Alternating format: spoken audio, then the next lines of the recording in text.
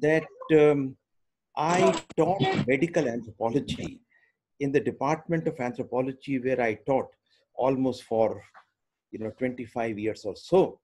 Before that, I taught at Hindu College. I taught medical anthropology from 1993 to 2002.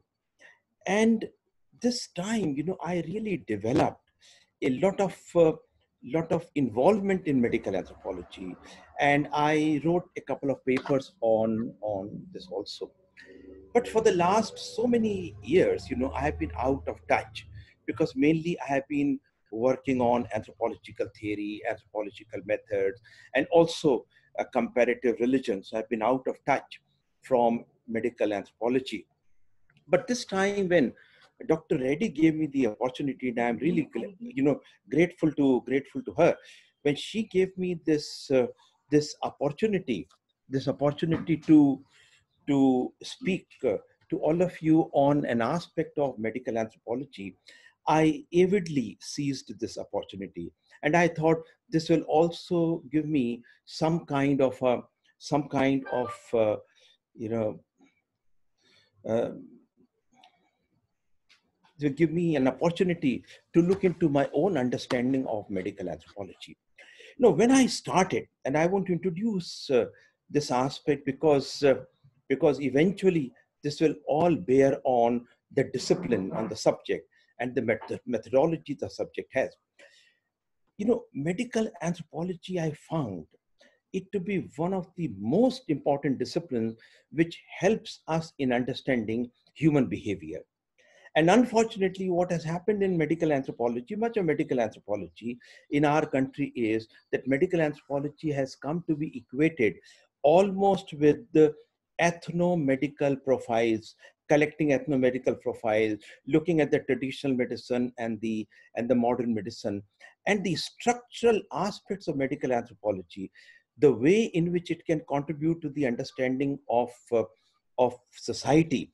Now, this part was left behind.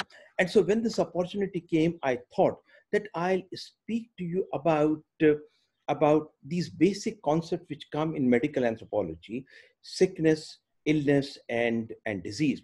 And I will also look at the anthropology of body in this connection. Now, there are two submissions I would like to make right in the beginning. The first aspect is that that medical anthropology has not paid much attention to the matters of the body, the anthropology of the body. I remember some years ago, I delivered a lecture in Raipur where I focused upon this point, that it is very important that we look at body. And so the whole question comes here is, and this is my first submission: who is an individual? What is an individual? Is individual a category which cannot be divided? Is individual a category which is indivisible?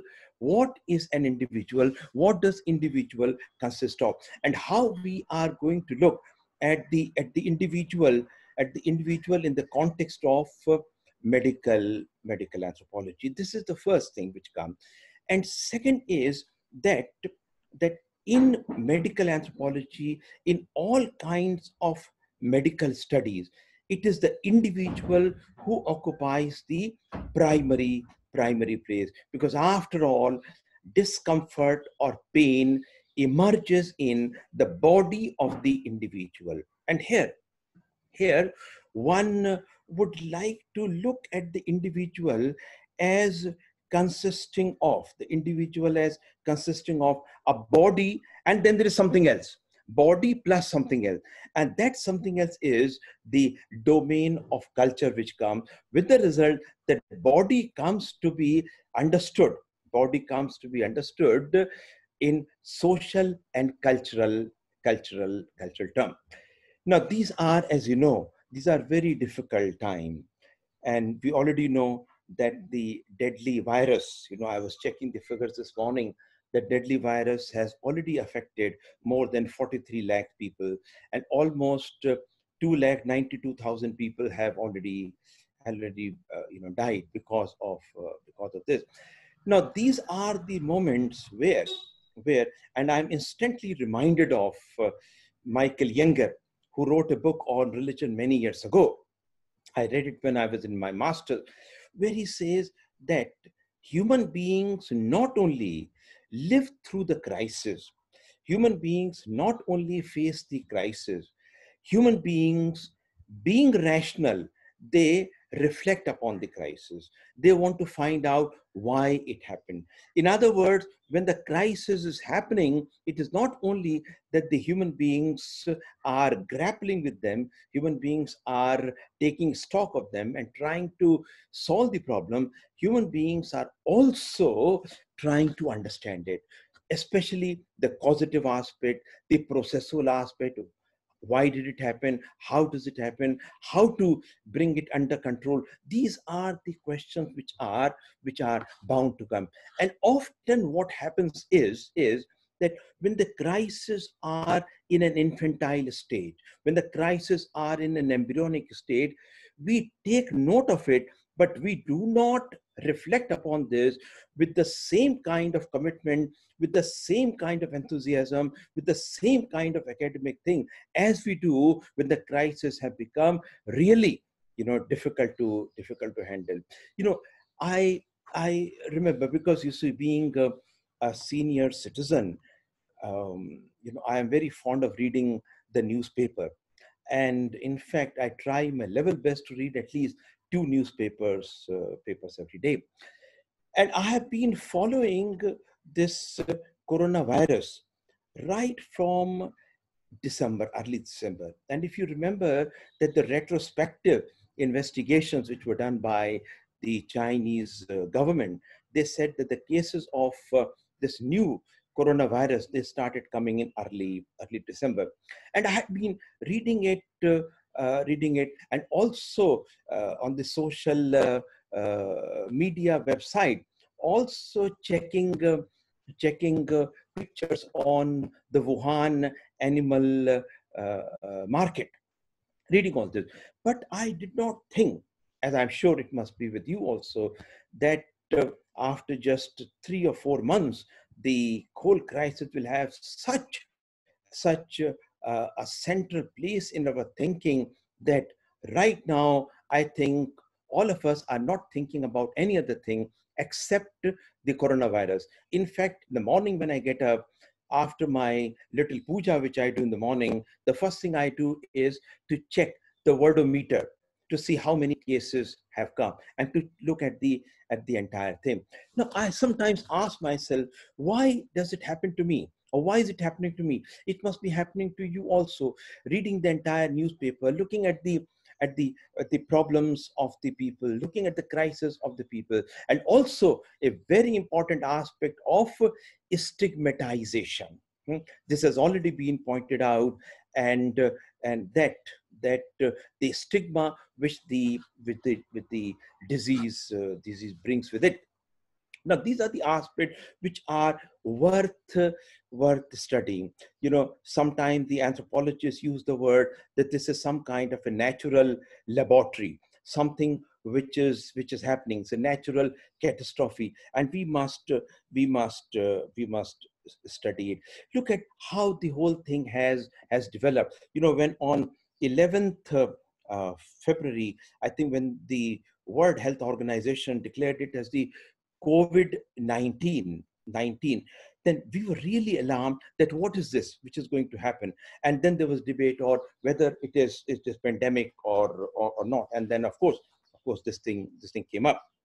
So what I'm trying to say is that is that the aspects which we have in our mind, in aspects we have in our mind, they actually tell us to study these, and keep on arranging our material.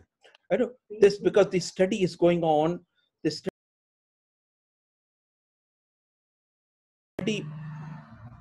the study is it has to go on simultaneously. A little disturbance, please excuse me for that. So studying the situation as it is taking shape. And I thought that I must start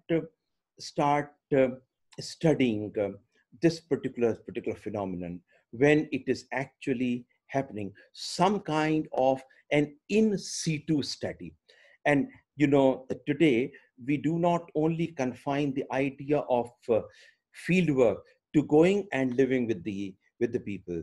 We also have the whole methodology of cyber ethnography. We have the methodology of uh, uh, uh, you know uh, conducting our studies on the websites, conducting a study on the Facebook. In fact, I supervised one of my students, on Facebook, an empirical study of Facebook. So studying all this, in fact, you can conduct your fieldwork on the television, you can conduct your fieldwork on the social media sites, you can conduct your your fieldwork on the newspaper. So studying all this, I thought that I would work on these four aspects of coronavirus. The first I thought was, it was in fact, I want to bring to your kind notice that it was in fact before the crisis became so serious that I wrote a short paper on coronavirus and globalization. And I could see, two things. On one hand, coronavirus may be attributed to the interconnectedness. In fact, if there is any term which is basic, which is fundamental to globalization, is interconnected connectedness. So we find that this interconnectedness of the societies, the people migrating from one to the other, moving out, this has been one of the causal factors. And the second aspect is equally important, that trying to put an end to this, sealing borders, not allowing the outsiders to come in. So globalization and deglobalization tend to go together. The second topic which came to my mind was that one should study the relationship between coronavirus and what is called intimacy.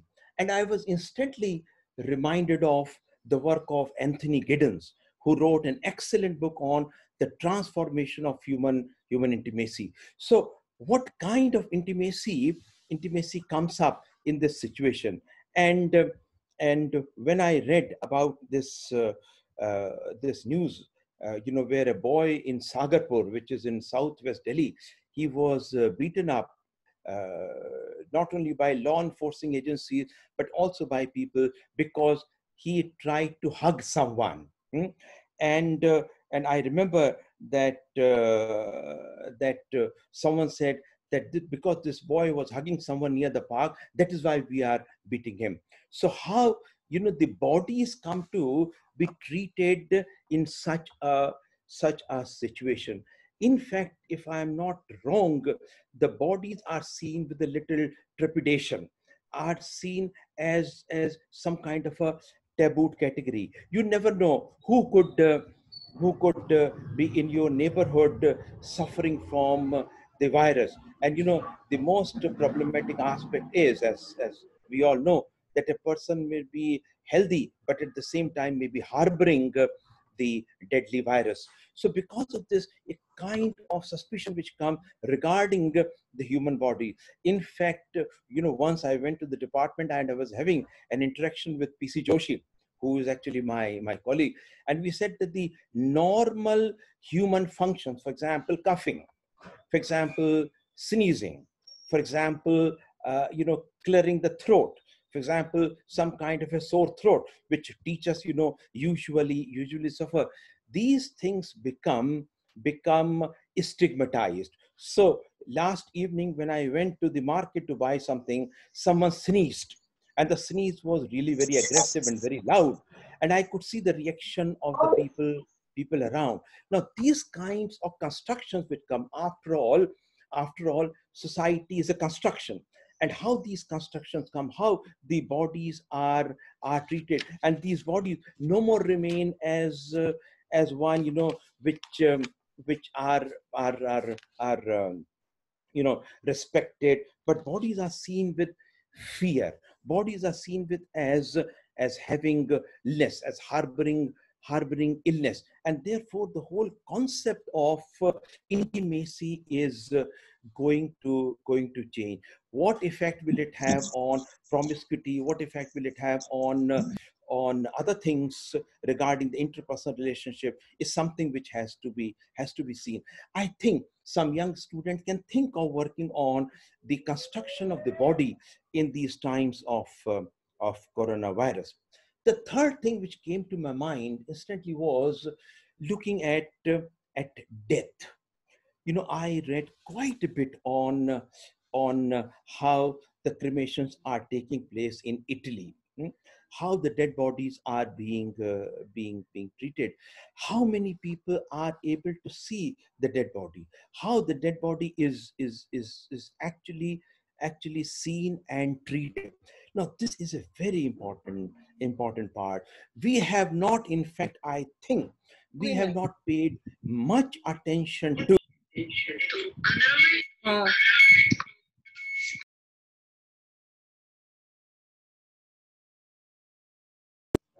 I thought that that one should work on what are the rights of the dead, and I started looking into the material concerning this after I read certain gruesome certain reports which were heartrending from Odisha, where how the dead bodies were treated, and so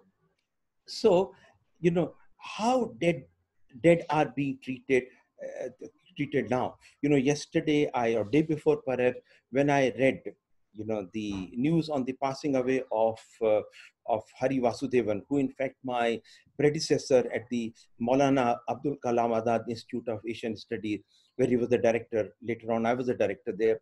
So I read it, and his daughter says that only one of his friends will be able to see him, we will not be able to see. So how death is being constructed in this kind of a situation, how the whole concept of demise is going to be looked at. And please remember that these things are going to leave an indelible impression on our social construction. And the fourth thing which came to my mind, the fourth thing was that how one can look at the relationship between the individual and society in the context of coronavirus. I remember, a very important political scientist, George Sabine, once said that there are two great abstractions in social sciences: the individual and and society. And the individual and society are always in a relationship of opposition, the relationship where one can use the word unity of opposites, and they're constantly in interaction. Now, I think there cannot be a better location to study the relationship between individual and society than the domain of medical anthropology, where you theorize about social relations. Medical anthropology is a part of the structural relation. What do you understand from this? And here, the concept of body comes up, and I will go back to where I began.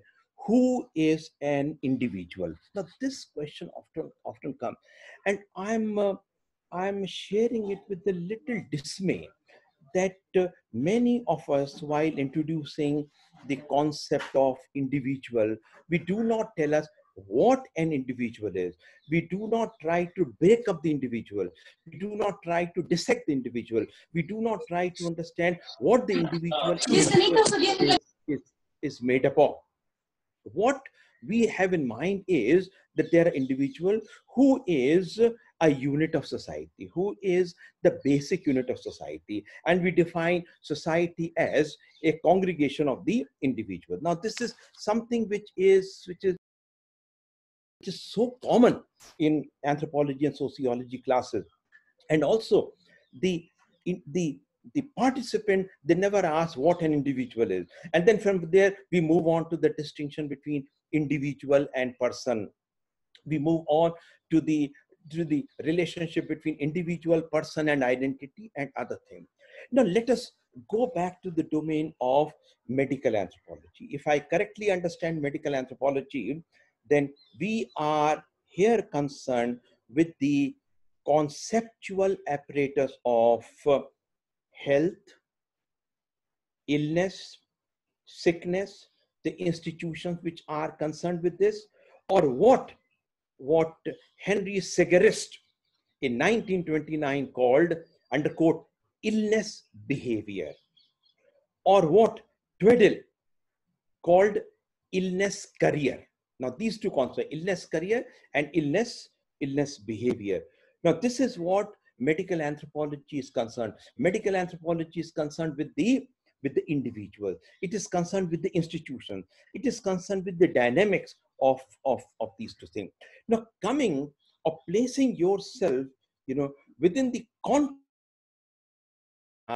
what individual, what does individual have, what are its component? And see, one of the things which comes here is what is called, underquote, the feeling of discomfort. Now, who has this feeling of discomfort?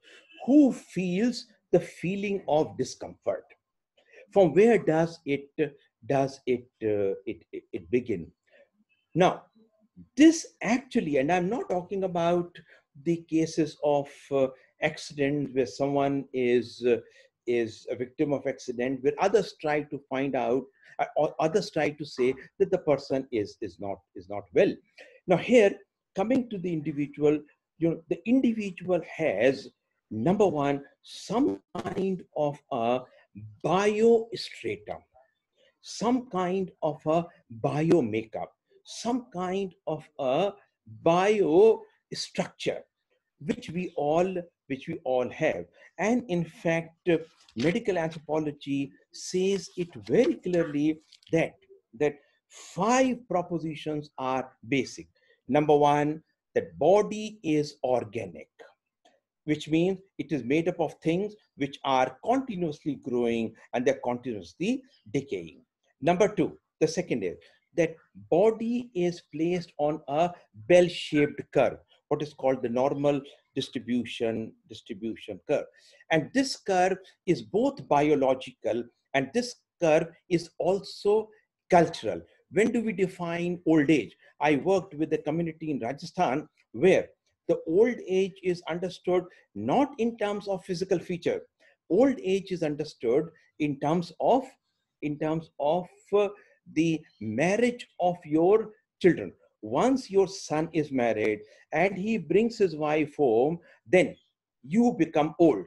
And in fact, in Rajasthan, they say that at this time, what you do is you hold a stick, which is the sign of old age. So there's a discrepancy between the biological definition of old age and the social cultural definition of old age. The third aspect which comes here is that body is the seat of pleasure. Body is the seat of happiness. You feel happiness inside, you feel pleasure inside. Of course, it may not be so easy to verbalize it, but it's something which we all feel. But at the same time, the body is equally dirty, the body is equally full of filth. In fact in fact it may be a nauseating idea, nevertheless, that every orifice of human body produces dirt. And here one can refer to the celebrated masterly work of Mary Douglas, who defined dirt in terms of the cultural aspect. Now, number four, this dirt has to be removed. And once again, I'm referring to Mary Douglas, that this dirt has to be removed. And there are cultural mechanisms to remove the dirt. There are cultural mechanisms to make body fragrant, the cultural mechanism to make body as presentable as possible. We can use the term culture of perfume for this kind of a thing. And the final thing is that body performs. Body carries out the main thing. In fact, not many people have read it. And I can say with a degree of confidence that one of the best pieces, and in fact, this was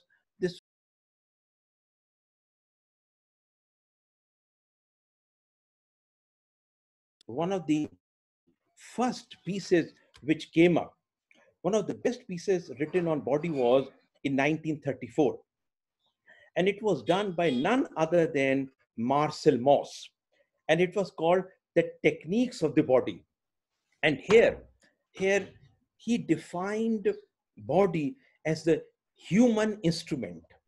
If there is any, this is what Marcel Mauss says, if there is any instrument which human beings have, it is the human body.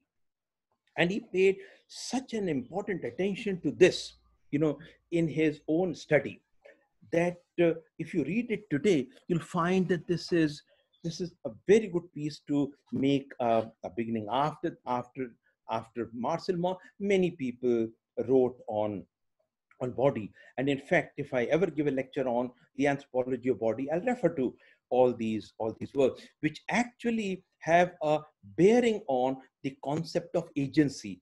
Body as having its own agency, body as able to do the thing. So so Marcel Mauss said that these simple things which others are able to do, we are not able to do. And the things which we are able to do, the others are not able to do. He gave this example of Australian Aborigine. And he said that these Australian Aborigine, they will pass through muddy roads, they will pass through the forest.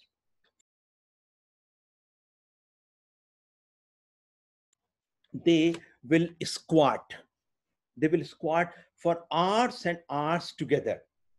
And he says, Marcel Mauss says that he has lost the ability to squat right in his childhood. Since his childhood, he has not been able to squat. Now, why? Why? Because the bodies have been trained in this matter. In fact, he gave a dichotomy of two kinds of societies. One he called sitting societies, and the other is called squatting societies. There's some people are able to squat easily, and they are able to sit in a squatting posture, publicly in public, sphere. They can do it, but others do not. Now, he also worked on, and it was very interesting, and I am tempted to tell you, he also worked on the marching styles of the British forces and the French forces. And he said, if these British and the French forces come together, under the same force, they will have problems in their marching because they organize their bodies differently. The bodies are seen differently. And this is here that Marcel Mauss's main idea was that body, although it is made up of biostratum, he did not use the word, I'm using this word, is made up of biostratum, is cultivated culturally.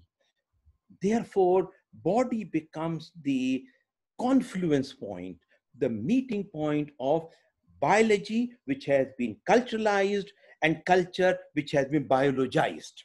You can put it like this. How this comes up? In fact, when I used to teach medical anthropology, I used to say right in the very beginning that there are not many disciplines in anthropology which actually bring physical and cultural anthropology together, and medical anthropology is one of them, demographic anthropology being the other one. So in body you can find biologization of culture. In body you find the culturalization of biology coming together. And this in fact takes us to the first aspect being that how body is organic. Because body is organic, it is likely to have all kinds of problems which come up. So body is the first component of the individual. Now just see, what is an individual? Let me try to define it. An individual is, number one, divisible. An individual can be conceptualized as comprising, number one, the culturalized biology, and number two, the biologized culture. This is what the individual has. Now, I do not know, and I have not tried to know that what kind of a feeling of discomfort was felt by feral men.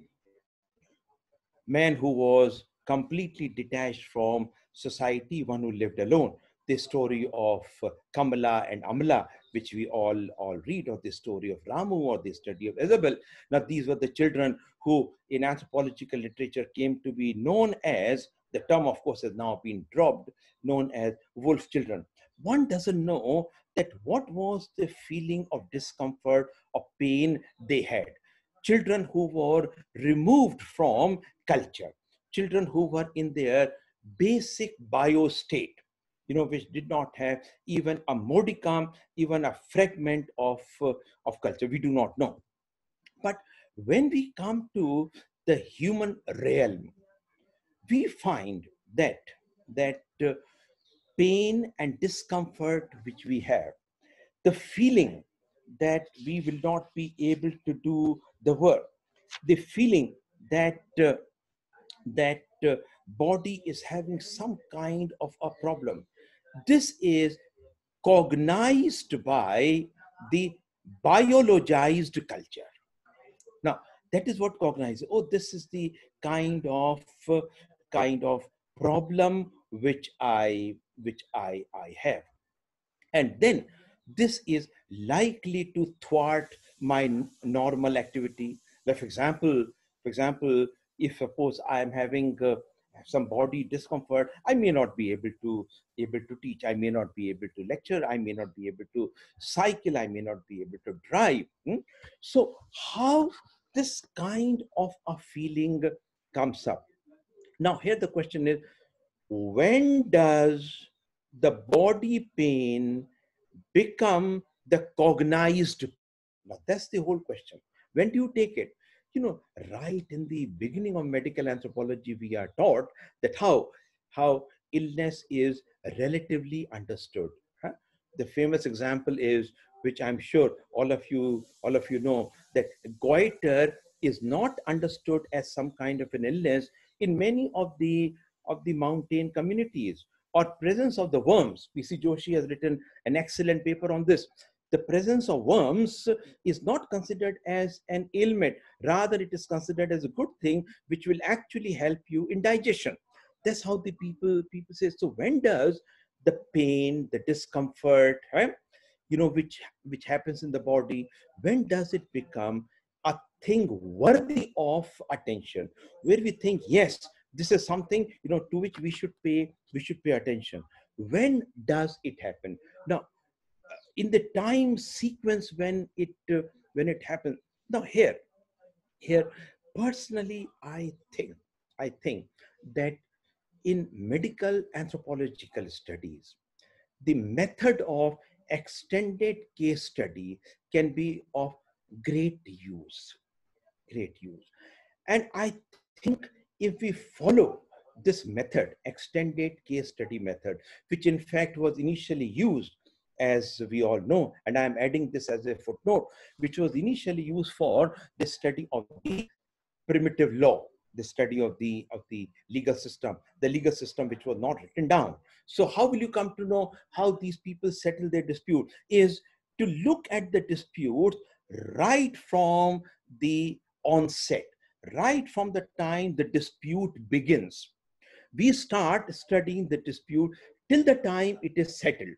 So this is an entire sequence. Of course, this is longitudinal, it is time consuming. We have to spend a lot of time on this. And also, it may be painfully slow process. And also it may bring several pangs of ennui. So of course this is likely to happen. But if we study, then we'll come to know what the whole process is all about. What is the entire process? Now, the same method, the extended case study method, the same method can be used in medical anthropology. And obviously, this would require a long fieldwork. And I think an anthropologist worth his or her salt knows that the field studies have to be long. You have to be with the people for almost 1 year, sometimes more than 1 year. And in fact, as a footnote, I'll tell you, I have great respect and regards for anthropologists for spending millions of hours studying people, living with them, listening to their stories, understanding the predicaments of their life and their fortitudes of how they withstand the kind of problems which come. So if we apply the same method, we begin with the onset of the feeling of discomfort, onset of the feeling of pain. And that is where body becomes a very important factor. In fact, for those who are interested in doing some work on body, let me give the reference of Margaret Lock. Margaret Lock is a very important medical anthropologist. We all read her work. And in Annual Review of Anthropology in 1993, she wrote a paper on body, and where she says right in the beginning of her paper, she says that um, uh, body has been treated in anthropology, including anthropology which is concerned with the study of health and illness.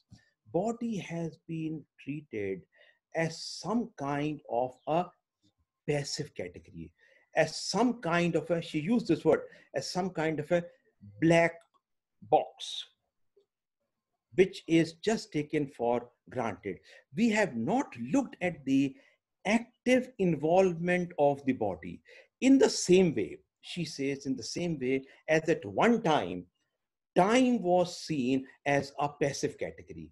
We never bothered to look at how the social structure is changing over a length of time, unless Meyer Fortes worked on family system, on domestic system, and said that the family doesn't remain what it is. It changes over a period of time, and there are different phases through which it passes. So bringing in time, in the same way, Margaret Lock and later on Walpott, who in, I think, 2004 wrote a similar kind of paper, once again in Annual Review of Anthropology. Both these authors have tried to say that rehabilitate body as an active agent, while understanding the individual understanding of the illnesses, the individual understanding of health, individual understanding of the bodily crisis. So bring it, rehabilitate body in it. Therefore, I think to be able to present a good perspective, if we try to break the individual as consisting of body plus something else, and then giving an importance to the idea, which I think is cross culturally known, is, underquote, bodies speak, communicate, bodies tell you, what is wrong with them. And to whom are they communicating? The bodies are communicating through the cultural apparatus.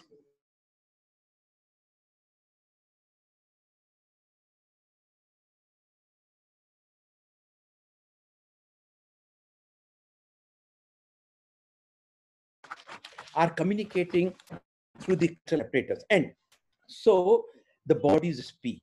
The individual listens to the body.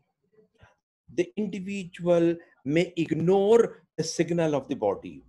The individual may not understand the actual significance of what the body is saying, because that particular part may not be within the ambit of culture.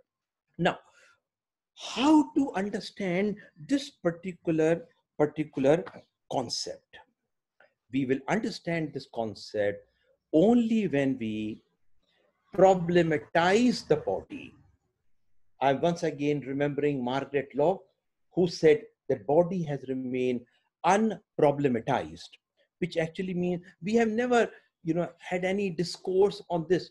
We have never had any kind of a discussion on this, on body, on the functioning of the body. Now, if we rehabilitate body, the biology, biostratum, which is culturally interpreted. Once we rehabilitate it, then we need a concept. We need a concept for understanding this feeling of pain, this feeling of discomfort, the feeling that I will not be able to do the work with the individual knows. And again, I'm reminding you that I'm not taking into account the cases of accident, the cases of collapse, where the others are interpreting. We are looking at the individuals interpreting their own condition. So if we bring in this aspect, we need a concept for this. I think the concept which can serve this purpose, and we'll have to look at the entire domain of medical anthropology de novo. We'll have to look at the whole thing afresh and not be swayed by the kind of concept which have been there. For example, Talcott Parsons in 1951, we do with this in the first year course on medical anthropology. Parsons in 1951, he popularized the term sick role. And this was his his contribution to the understanding of the transition from sick role to patient role. So when the sick comes under the scrutiny of the doctor, when the sick is being supervised by the doctor, then he becomes a patient. Now, so Parsons worked with sick role and the patient role. But what about this whole idea where the individual has the feeling of discomfort, where the individual has the feeling of pain, where the individual has the feeling that he or she will not be able to do the work, and the individual confines that feeling within itself, within himself, within herself. In fact, as a footnote, I will add that many of the people who have flu-like symptoms, right, when they have some kind of little respiratory distress or have coughing, intermittent coughing or bouts of cough, or have runny nose, all these, they, because they know that it is going to have serious consequences, they may be concealing their symptoms. And this has been stated by the media and by the state as well. That is why the state has time and again said that do not conceal your symptoms. Please come forward. The whole idea of Arogya Susetu is with this. Now, here the individual becomes very important. The individual has the feeling of pain, but doesn't want to acknowledge it. My point is that let us have a concept of this thing. And this concept will be of great importance when we are trying to understand the passage of discomfort, making use of the extended case study method. And this concept, in my opinion, could be sickness. Let us not go by what the other definitions say. Sometimes people say illness is a serious matter, where sickness is a trivial thing, is a vague illness. This is what you will read in the literature. No, not at all. We have to understand the condition. The major job of social scientists, the major job of anthropologists is to look at the concept, and the concept which can help us in understanding. We have to go inside the individual. We have to look at the individual from inside outside. So the individual has to be seen. And that is why here, I said this in the other lecture also, that is why here sociology of the self plays a very important role. In fact, I will advise all the anthropologists to write articles on their own understanding of their own self, looking at their own self in the same way as they look at the other society. Incidentally, this methodology of sociology of self comes in the work of M.N. Srinivas, Shiv Prasad supervisor. And Srinivas said it very clearly that you look into your own self. And that was the reason why Srinivas was able to write excellent papers on his upbringing in Bengaluru, his stay in Delhi School of Economics. So individual looking in himself. So for this, we can use the word sickness. Now, sickness may disappear on its own, may disappear on its own, because you make some modifications in your lifestyle because you take a little tablet on your own without the consultation of anyone, or go back to some kind of lay referral system on your own, so you have kind of, and you become all right, and you go back to the normal state. So sickness came and it went back, and the person became normal. But again, put it on the time sequence. And some people have tried to do, they have tried to incorporate, there is a model called Suchman model, Edward Suchman, who gave such a model, which actually later on was modified by Anderson and by many other people. But what they do not have is an empirical study of the individual. That in the lifespan of the individual, how does it go? So, so we look at these two things. The first being the individual, and then the individual having the actor's experiences. Huh? My own experience as an actor, which sometimes in anthropology we use the word emic for this. Emic, which we all know has come from the word phonemic, emic understanding, the actor's understanding, my own understanding. Now, when this actor's understanding is brought to the domain of the other, the domain of the other may be generalized other, the other may be specific other.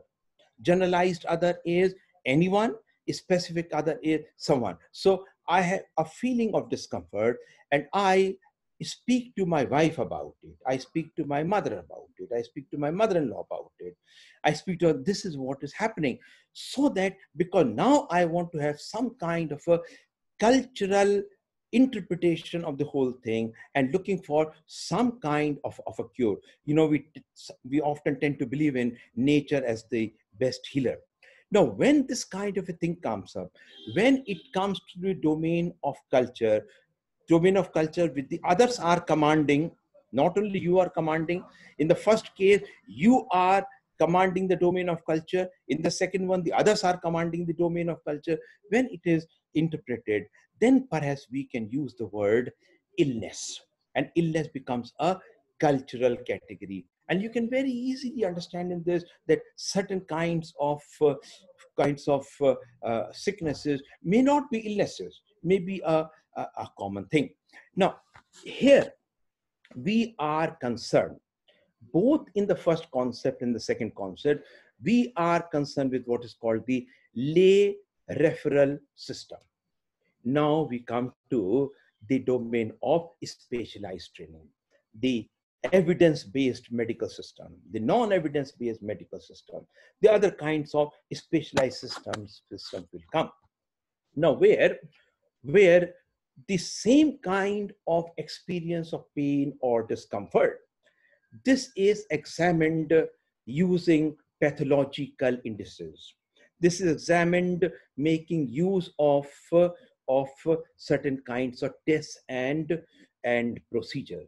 And there you find that it is some kind of a some kind of a justification, legitimacy, or whether the ailment is present or not, which comes up. It often happens. It has happened in my own life that I have pain, but the doctor says you are absolutely fine, absolutely fine. And in fact, I wrote a short paper on this, which I never published, because sometimes you should not appear before the world as fragile and as weak. Paper on a chest pain I had, sometimes 2002 I had severe chest pain, and they found the doctors found that I was suffering from what is called the sinus tachycardia. This is what they found. And then I had to go for a plethora of tests. In fact, use the word plethora, which in fact is not a very good word.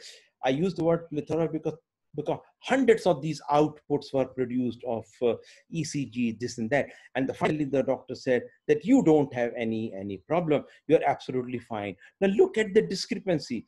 I have chest pain. The doctor says you don't have anything. You're absolutely fine. And so there comes the realm of placebos, which are given. And sometimes these placebos may work, sometimes they may not work. Of course, God is great, and I became all right. Now, this is also an example of the sociology of the self about which I was talking. Now, there in that context where the etic system comes, etic means as some kind of an observer's understanding. Hmm? The understanding is based on the conduct of tests and others. When it comes, one can use the word disease. So you can, in case you make use of the extended case study method, you can start from the individual experience and move on to the level of disease and the kind of cures which are which are taken care of at this point. Now this actually means that we would be able to understand many of the things which are in fact important in the contemporary society, bringing in a new concept of the individual, which has body as a very important concept. I'm instantly reminded of a paper by Michael Scopus, which is on anorexia nervosa and bulimia nervosa. Now, it's an excellent study of how body modifications lead to morbidity. How this kind of a thing happens. Their concept of body is that it is not only that the body is being culturally interpreted. Their concept is that body is subjected to modification. We modify our bodies. Many of us dye our hair. We get our wrinkles smoothened, which is a common thing. We use all kinds of creams to modify our body. We don't want to look old. The second part is the disciplining, bringing in discipline with respect to the body. Every morning I have to go for walk, and if I don't go, then I'll feel ill. Although nothing's going to happen to you, but you feel sick. Even in the time of lockdown, people have been going out to walk because they couldn't resist it, and they had considered this as a part of the body discipline. And the third is the meaning of the body, the semiotization, as it is called, semiotization of the body, the meaning which is attributed to the meaning. So the meaning which people give to their bodies, to the parts of their bodies. Now this is something which is very important, and this will help us in understanding body modifications and the concomitant morbidity which comes up with this. So therefore our submission is that we will be able to to have a new perspective on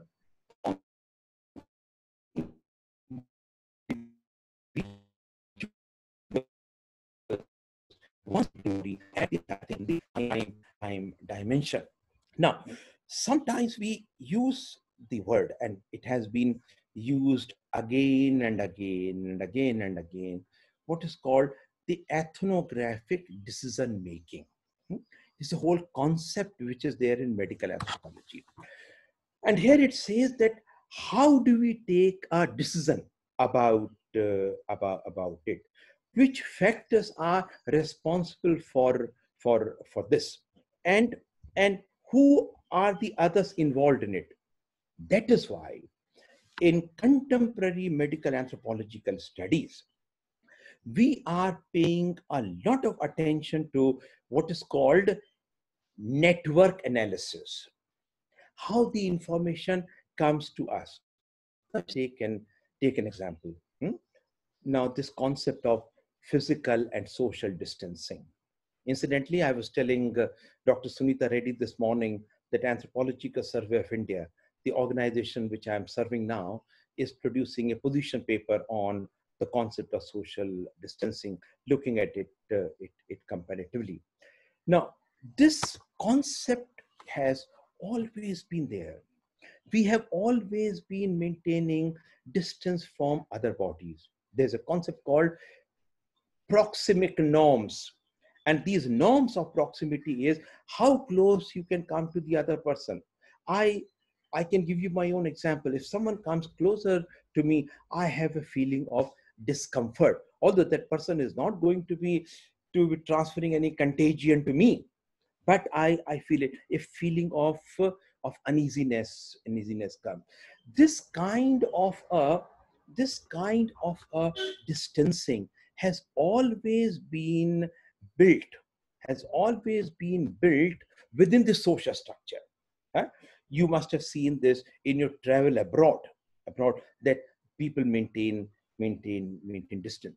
Now, this concept of social distancing, and that is why we say that sometimes the discourses are created, has become important in the present context because of the contagion. How we have to keep yourself away from the other. This do gas ki duri. Now, this is some kind of formula which has been a part of the social structure, but right now it has a manifest form because it is trying to provide an answer to the contemporary situation. And this distancing should not be confused with the concept of isolation. Isolation is a different type of a thing. Now, the last thing which comes up here, and when we are practicing medical anthropology, when we are dealing with these concepts, the last concept is of stigma, which is such an important concept. And unfortunately, I find that not many medical anthropologists have looked at the full value of the concept of stigma. We have in Anthropological Survey of India, we have tried to explore the, the nuances and the anatomy of stigma in the context of the studies we are carrying out, contemporarily we are carrying out on denotified nomadic and semi-nomadic communities, that how does it actually work. Our job as social scientists, our job as anthropologists is to understand the working of the concept, how these concepts are actually operationalized, not to just take them into account. And the stigma is such an important concept. And stigma coming from different kinds of situations, different kinds of context. You know, the stigma which is attached to them. And so this concept of stigma needs to be given a central place.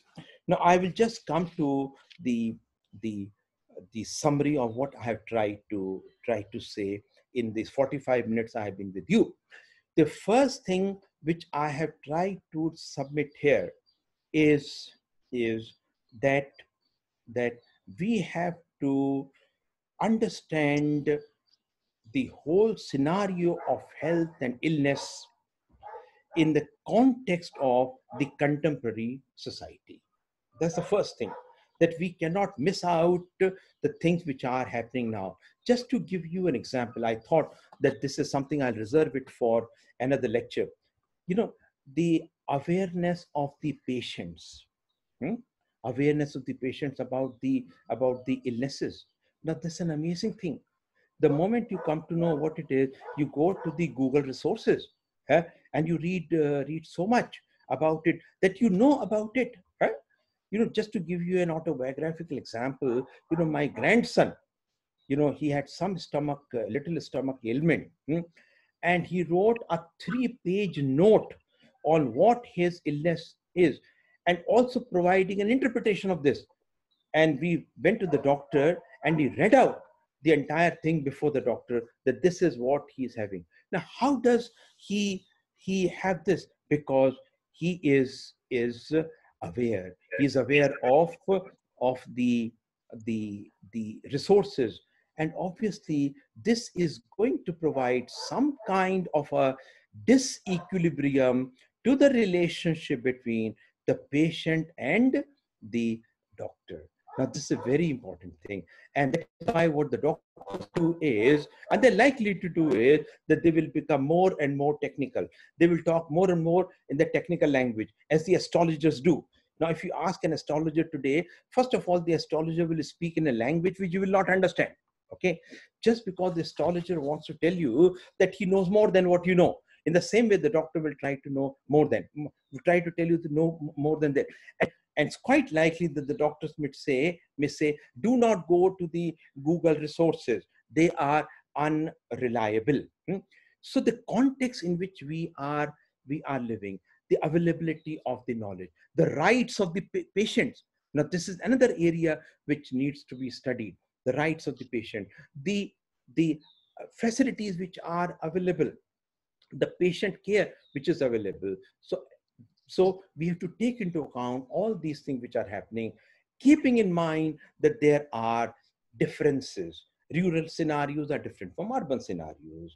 Gender scenarios are different. Age scenarios are different. One of the lessons we have learned as anthropologists is society is not homogeneous. Rather, it is divided within, and it has contesting perspective on and about reality. The second thing which I've tried to say is that critically examine the concept of the individual and bring in the concept of body in it.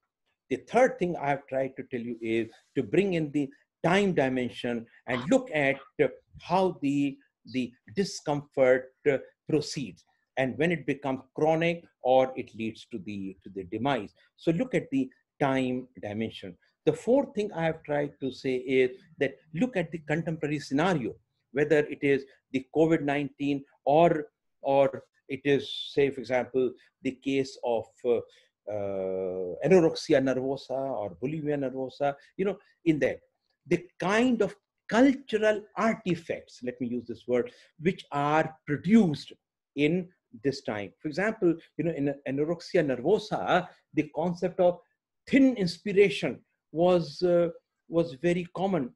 Thin plus inspiration, that if you're thin, this is some kind of an inspiration, although you may be having a large number of morbid illnesses.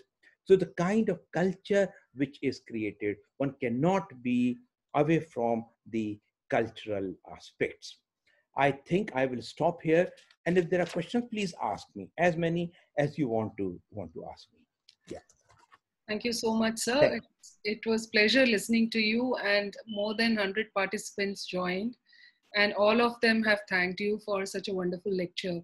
And in fact, the participants have come from many colleges within India, especially from Orissa, Assam, West Bengal, Delhi University, of course, and Anthropological Survey of India. And there are few others who have joined from other countries also, from Hong Kong and USA.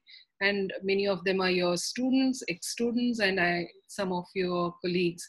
So I'm really glad to have all of them here. There are a couple of questions. I'll just read them out, sir, and then maybe we can take 10-15 minutes time to answer them. Yes. I'll just read out.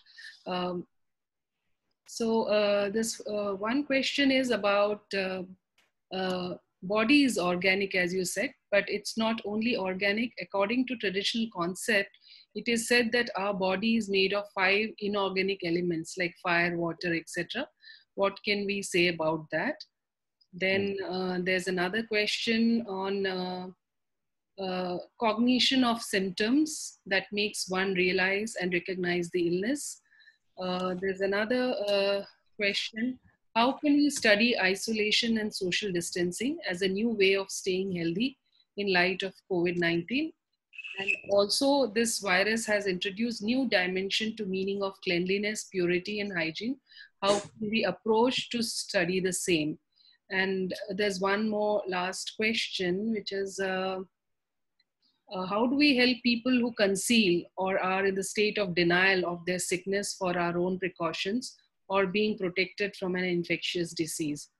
Um, so there are one or two Well, questions. I may not remember all of them, but Uh, first of all, I like to thank yeah, my very dear friends, Professor Sukant Kumar Chaudhary, yes, Professor Shiv Prasad, and also Professor PC Joshi. I can they're see all them here. here. Yes. Yes, yes, I am really grateful that they could take some time, from their very, very busy schedule to listen to me. Now, coming to the first aspect about body, what is body made up of? Huh? Now, these things that five inorganic material and organic material, now these are different conceptions of the body. Now, I, as an anthropologist, would say that rather than starting from any kind of a preconception of body, that this is what Ayurveda says, or this is what the Unani system says, when we are conducting our own field studies, let us understand from the people what is their conception of body. What is body for them? How do they define the body? The problem which comes up when we go with the preconceived ideas is that we have all these ideas written down, and then we start asking, do you have this, do you have this? And people may not have. That is why we say that our entire work has to be with the tabula rasa perspective. Let us ask from people what kind of a conception you have. When I said the body is organic, I was looking at the anthropological writing. I was looking at the ethnographic accounts. Actually, if there is anything which could be called the flesh of anthropology, if there's anything, it is the ethnographic account. In fact, I advise the students to read as many ethnographies as possible, because they come to know that how human diversity is presenting itself. So we will rather take up a relativistic view of this. Now, then there was another question which I remember. I am not remembering them sequence wise. This was about social distancing and isolation. I think I referred to this in my lecture. Now, social distancing actually means observing a reasonable distance from the other individual. This is what it means. Now, why? Because the other individual may be infected, or we may be infected. We may transfer the deadly virus to them. Okay. So in this, it is better to keep some kind of a distance. Even otherwise, you see, if you survey, and my friends are there and they will support me on this. If you look at the survey of the norms, the kind of norms we have, proxemic norms are an important one. The distance we have to observe.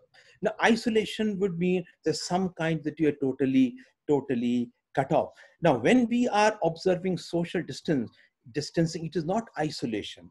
It is some kind of a, let me put it like this, is some kind of a conscious, conscientious effort to keep in mind that the anthronotic aspect of the ailment being transferred from one human being to the other human being, this can be dangerous, and therefore it is better to observe some type of a distance from the other. Now, you know, today we are realizing the importance of that. For example, namaste rather than shaking hand. Once I suffered, and I was in Lucknow, Sukan Chaudhary knows this, I suffered from acute amoebiasis. And Sukan Chaudhary took me to a doctor. And I still remember, he will tell me that the doctor said, look, these amoebas, they live in your nails. So you should cut your nails and try not to shake hands with others. because you may be free from amoeba, but some other person may have it. And so it will come. In other words, these kinds of precautions had to be kept in mind. This would apply to many things. For example, talking to the other person. Many people have foul smell. Many people. I don't want to name them. And how do you regulate your relationship with them?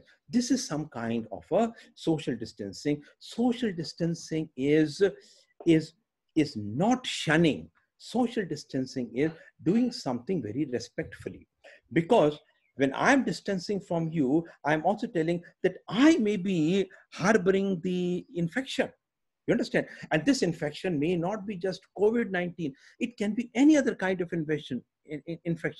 Swine flu has the same thing. The common cold has the same thing. Okay, common cold also spread. So this is where we can make a distinction. Isolation becomes a very negative thing, in my opinion. Social distancing becomes a positive thing.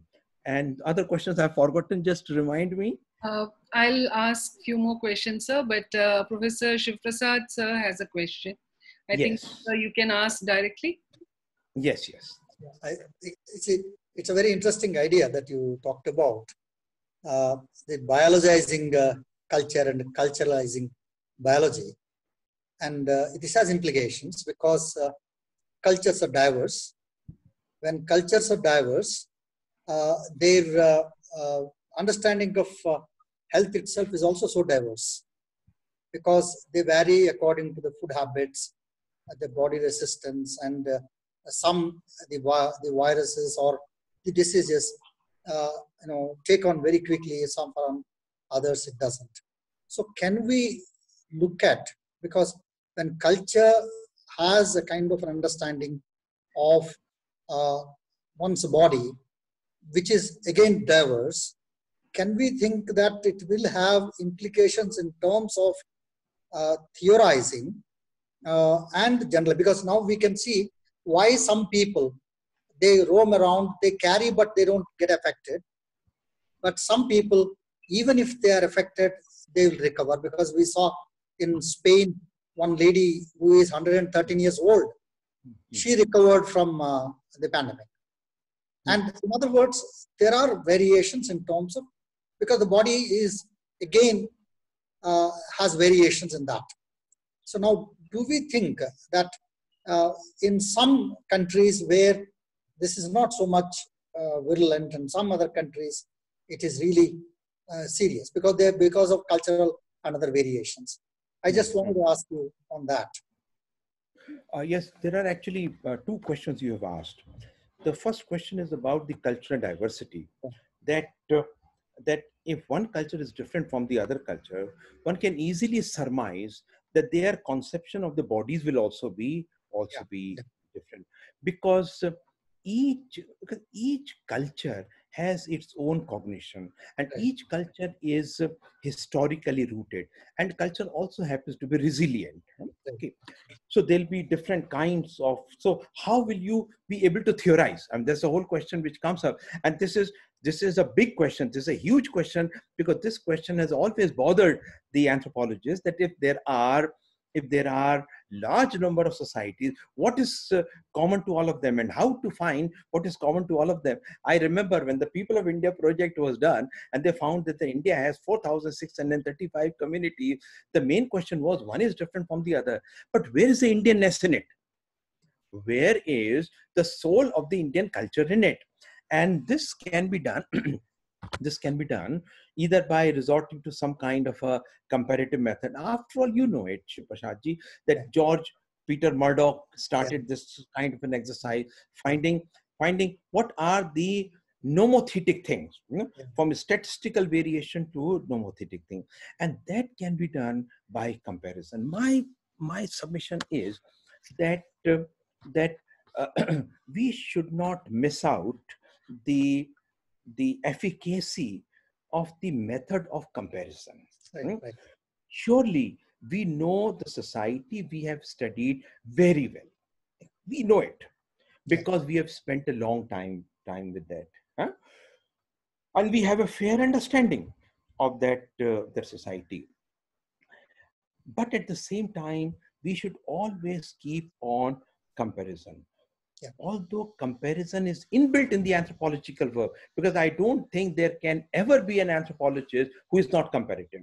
Because when you are undertaking your study, you are continuously comparing it with what you have read about the other cultures and other societies. Okay, so this is number one. Comparative method perhaps will be able to answer. Now, you know what has happened in anthropology, not only in anthropology, but other disciplines also, that we are a little frightful of undertaking comparison. We want to be as microcosmic as possible. So we can hide behind the microcosm. So when it comes to the macro sociological thing, then we feel little concerned, and we say we are methodologically not properly equipped, and so we give it up. The second thing which comes up is the variation with respect to the countries and how they have responded to coronavirus. Now, this is something which one has to take up. For example, the genetic factors. Yes. The genetic factors in it, this question has been coming up, but not being taken so seriously as it should be taken. For example, is there any kind of a epigenetic or genetic resistance? Yes. Huh? Yes. Someone talked that Indians are very prone to cardiac ailment because they have certain kinds of a genetic structure. So is the geneticist should also do the work with respect to the the the genomic constitution, and Yes. how these genomic constitutions could be different from the other. The third thing is, Prashadji, I personally feel that the individuals do not actually take the commands, the directions seriously. This is what I want to say. This is in the context of the lockdown. When I know that I am 67 years old, you are younger to me, and I know that this is my age, and I also know that I am in the vulnerable category, and I know that this is the only way by which you can avoid. It has been established after the virus was isolated, sometimes in early January. Yes. Early Yes. January, the virus, I think 9th January or so, it was isolated. And the COVID-19 cluster was found on 31st December 2019. Once I know that this is man-to-man transmission, okay, and people who are already vulnerable because of being hypertensive, because of diabetes, because of renal problem, because of this, so I have to take care of the self. Now, Yes. what I find and what disturbs me and what is grossly missing is that people think that nothing will happen to them. That's true.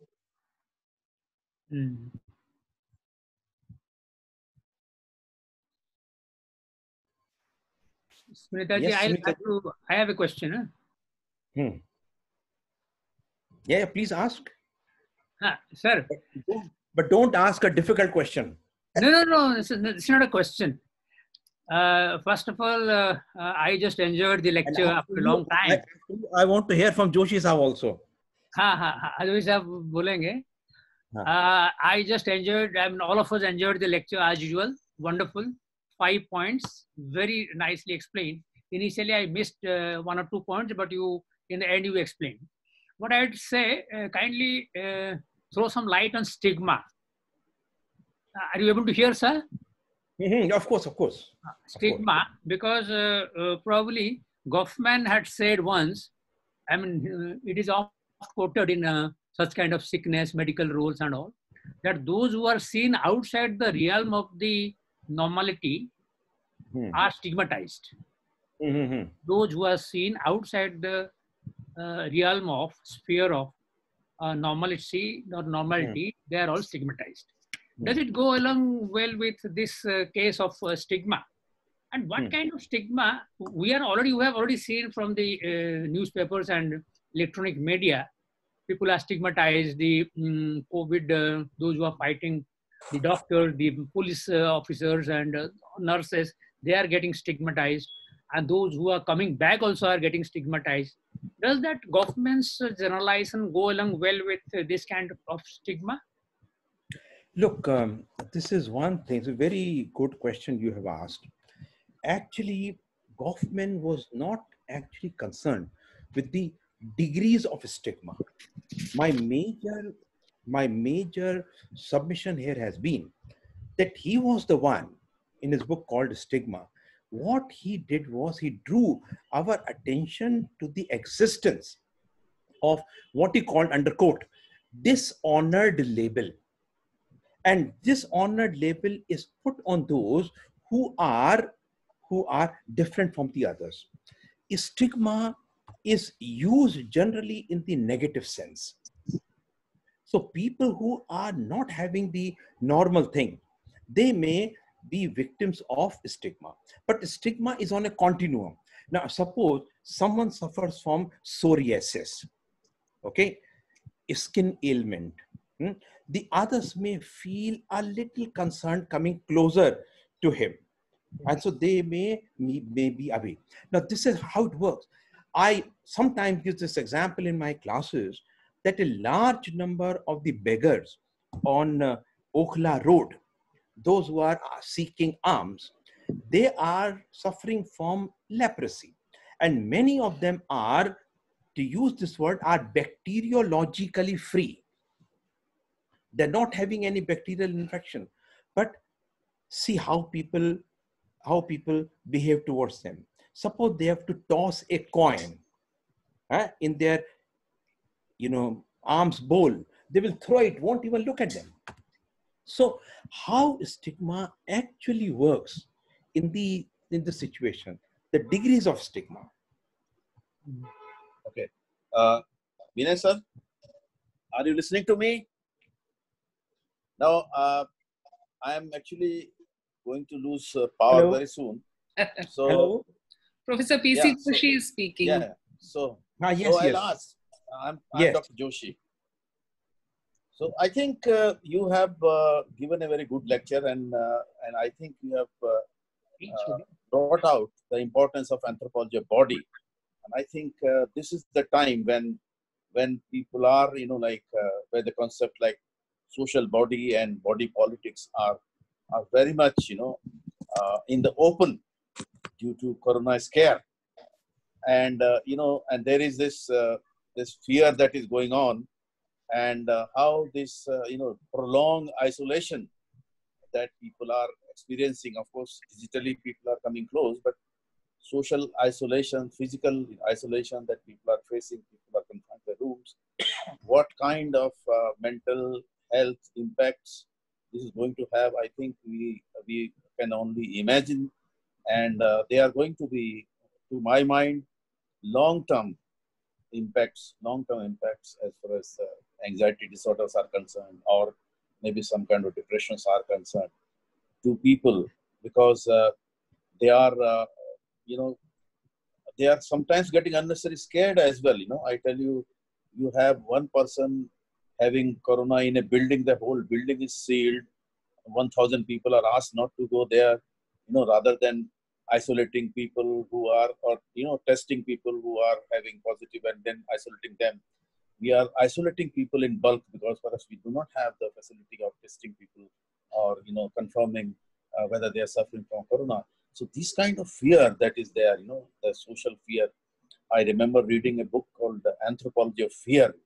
So what I'm saying is that in coming days, anthropology of fear and how fear affects the society, how fear affects the culture, how fear affects the habits and behavior, I think are going to be very, very important future questions to us. I don't know exactly what question, but there will be many questions on anthropology of fear that we are going to see. Well, Joshi Saab, you have raised several points, and I'll try to answer as briefly as possible. The first is about what are the latent happenings of, um, of social distancing and the lockdown. Obviously, if you read the newspapers, I do not have any access to any study, but we have enough material in the newspapers which say that how people are becoming alcoholic. Domestic violence and domestic abuse is on increase. We also know about uh, depression, which is coming, which is common. We also know that how people are becoming couch potatoes, huh? Watching one film after the other film. In fact, some of my colleagues are already thinking of conducting a study on what people are doing in the vicinity of their houses during the lockdown. What are they doing? Huh? Well, you and me are different because in my case, in fact, after lockdown, my work has multiplied several times. Now the files come to me on as email. Earlier, the my officer will explain to me what is it all about. Huh? Now I have to read it. I have to read it, and then only I can say anything. But what about the common people? How they are being affected by this?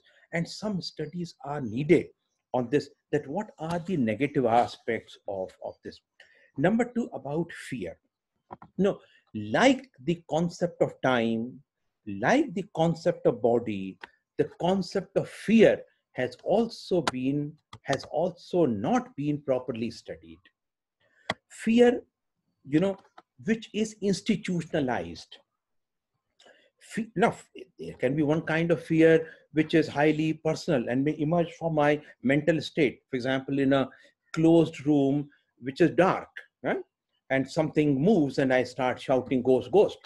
But institutionalized fear, when the fear is built up in the system, you gave the example that one person is found to be positive, the entire building is sealed. Right? Obviously, that person who may be having symptoms, okay, would not like to announce it, because that person knows that once he announces,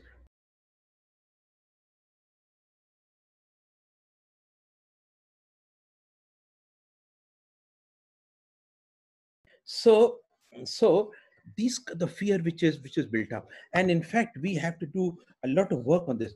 Fear is not only with respect to this. Fear comes when you go for pathological investigation. Now, suppose you send your urine sample for culture. Culture results will come in 72 hours. What will be your state of affairs in 72 hours? You do not know what will happen. You may get something very serious. Huh?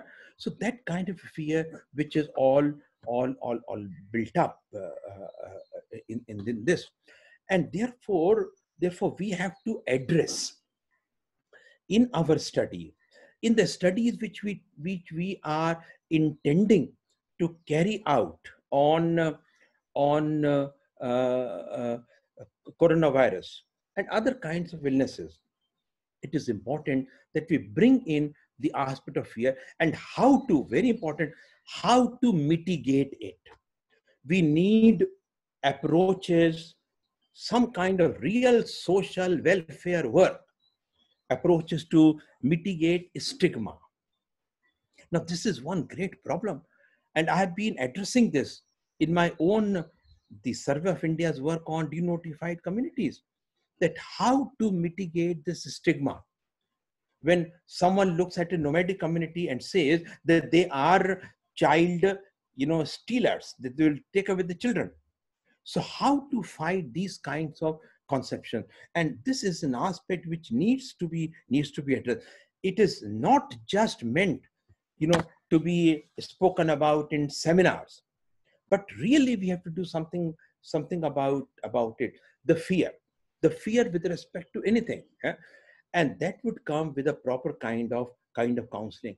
Actually, you see, I refer to Marcel Mauss, and Marcel Mauss, in his essay, I'm very fond of this essay, and you know it, that I have often quoted it, The Techniques of the Body. Now, he actually gives a lot of importance to socialization, the way we are brought up. So if at the level of socialization, Moss is arguing, if at the level of socialization, we try to combat these kinds of things, we would be able to create a different kind of a generation. So yep, we say charity begins at home. You have to start with the process of socialization. Why bodies are different? Hmm? Why in some societies beauty magic is regarded as more important? Because the way people are socialized. The kind of precepts which are given. For example, we are told that while you are eating, do not drink water with your food. Eh? Drink water after you have eaten your food at least 1 hour, even if you may be having feeling very thirsty. But this is some kind of norm, and we internalize that norm. In the same way, all these things have to be internalized. In fact, Kaufman said that stigma has to be fought, stigma has to be combated. Yeah. Thank you so much, sir. There are a few more questions I'm afraid we won't be able to take. Shall we continue for 5-10 minutes more? If Absolutely, for me, there is no problem. Continue even for 2 hours, 3 hours. I know that, sir. You can continue, but I'm sure there are so many questions which needs to be addressed. So I'll definitely. Absolutely no problem. Yeah. Absolutely So there's no problem. one question. Yes. How the cultural concept of body influences the medical diagnosis across cultures and medical systems. Are there any studies on this? So we have few public health scholars also. That's the reason. Yes. Well, I personally think that today now the doctors are becoming more and more sensitive to the cultural aspects of illness. There's a category which even the public health specialists know. There's a category of what is called culture bound syndromes. And this is a very important category. Just to give you an example, I am living with my wife and my child. Okay.